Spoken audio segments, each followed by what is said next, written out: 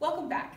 So now that you've gone ahead and answered some questions and actually chosen which of these sources you think is least relevant based on author qualification, let's discuss each of the individual sources based on that category of evaluating. So let's start with the Stanford one.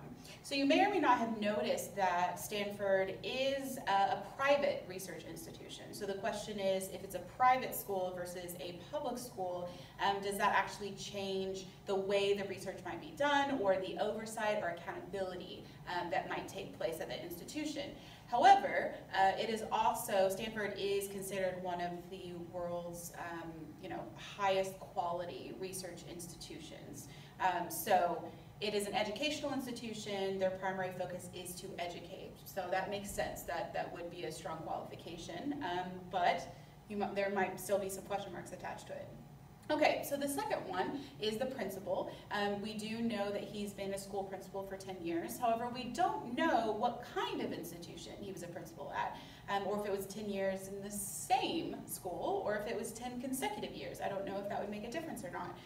The other thing that you might notice is kind of like what we just said about Stanford. If it's a public school versus a private school, what kind of oversight is there? What kind of rules does he have to follow as a principal? Because there is a question of, if it's a public school, then there are regulations that are put in place by the government. If it is a private school, they don't actually have to follow most of those regulations. And the oversight just really isn't there. So that's a question mark. The other thing is, we don't know. It says that he actually did publish a book about school safety. I think it's School Safety 101, and I mean, that's impressive. However, we don't know if that's something that was self-published or if it was something that was put through kind of a rigorous sort of editing process that would take place at different publishing houses. The other thing is, it just says that it's about safety guidelines or best practices. We don't actually know if he talks about gun violence specifically in that particular piece. So that's, like with the first one, there are some good points, there are some question marks attached to it. And then last but not least, we have the journalist. Now we do know that she actually got a degree in journalism, a bachelor's in journalism and legal studies, I believe.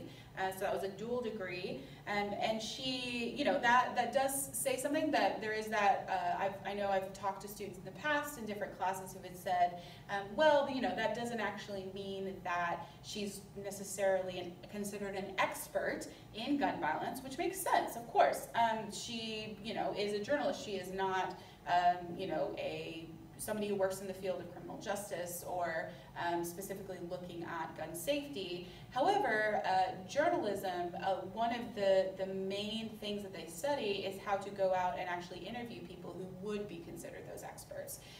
Because they just need to know how to explore a topic and write about it in a kind of an unbiased way as much as possible, and make sure that it's very fact-based. And we'll jump into that in our next section, which is about bias.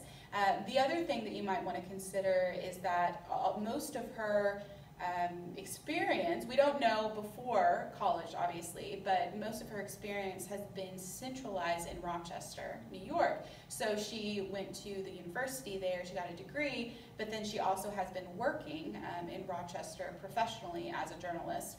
And so that means, there's a question of what part of gun violence can she really talk about? Is it going to be relevant? Is she actually going to be talking about, because it's not clear in her article if she's talking about schools, different mass shootings that have happened perhaps in schools in Rochester, or if she's just talking about gun violence overall. So hopefully that you find that helpful. Now let's go ahead and jump into talking about bias.